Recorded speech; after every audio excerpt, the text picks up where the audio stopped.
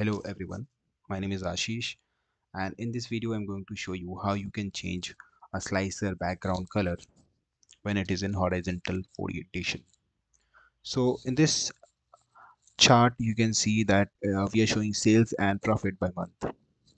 So if I add a slicer to this page and add a product column, so we will change the format of the slicer, make the orientation as horizontal and make it single select.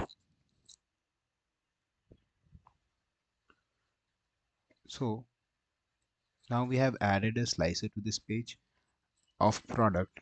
So if I change the product, so you can see a sales and profit for that product.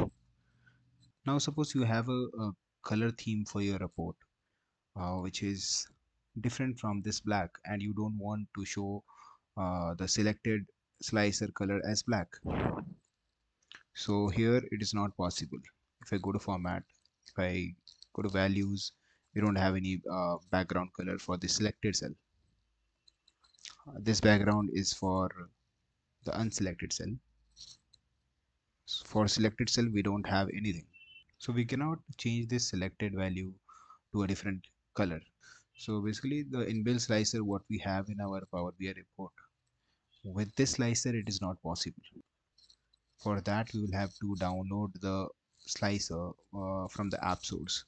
For that we'll go to this get more visuals,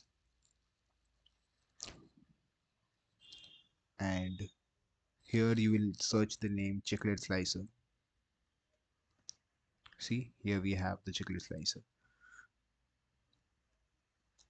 So we will have to add this slicer to our report. See, it's saying import successful. Okay, so it's added now.